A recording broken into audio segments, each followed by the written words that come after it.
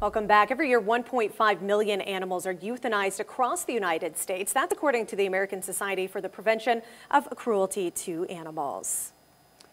However, one woman in Cutbank is trying to reduce that number. MTN's Caitlin Boycell joins us now live in the studio to take a closer look at her mission.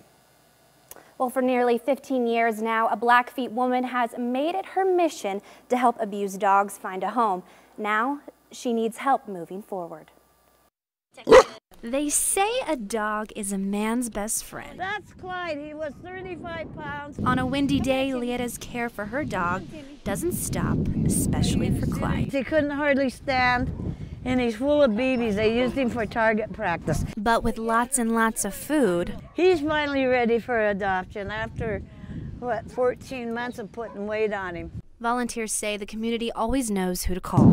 Anybody's animals are hurt or lost or they can't find them, someone drops them off, everyone always calls Lietta. Lietta has sympathy for the abused animals she takes in. So much of it is heartbreaking. Abuse isn't the only reason Lietta does this. The rescue saved my life.